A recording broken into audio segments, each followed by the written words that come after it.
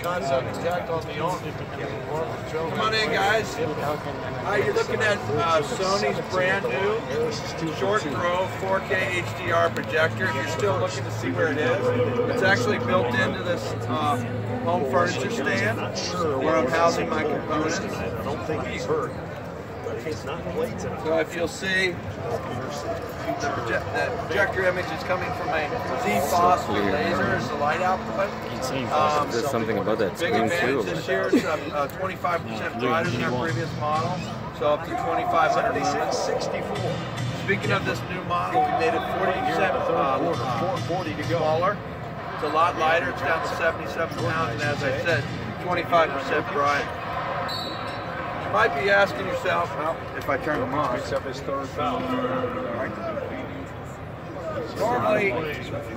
Normally, if I was showcasing off a projector, I wouldn't want the lights on here, right? You're asking me, well, why do I do that? That's because this particular projector, along with this screen, is performing very well at well-lit rooms, 4 rooms with ambient light coming through the window. Why do I show you that? Because that's what this product's all about. It's about expanding the consumer base of projectors. I can tell you from being in the retail environment this holiday season, we sold more 75 and 85-inch TVs than ever before, especially here in the U.S. Every year, the screen size people demand gets bigger and bigger and bigger. It seems like just 2 years ago, 55 inch was a big screen, so now it's nothing. That's a small screen here. So I know it sounds funny, but it's really what's going on. So how do you go to the next